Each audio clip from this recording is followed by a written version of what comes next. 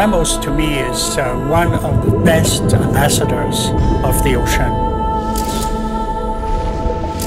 It takes huge amount of risks to bring those images which nobody else has ever been able to capture. He comes back with images that no one can get.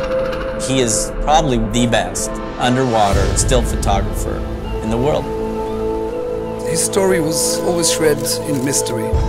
He doesn't have a normal life. He doesn't have children. He's married to the ocean. He has this passion.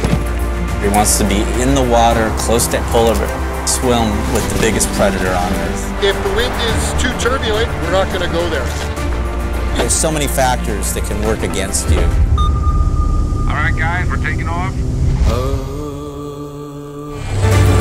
Amos and his team have only 5 days to find a polar bear and take the picture. It's the one animal where humans are part of their food chain. People get eaten by polar bears. He needs that adrenaline rush. He needs to be at the edge. And if he doesn't do it in one way, he'll do it in another way.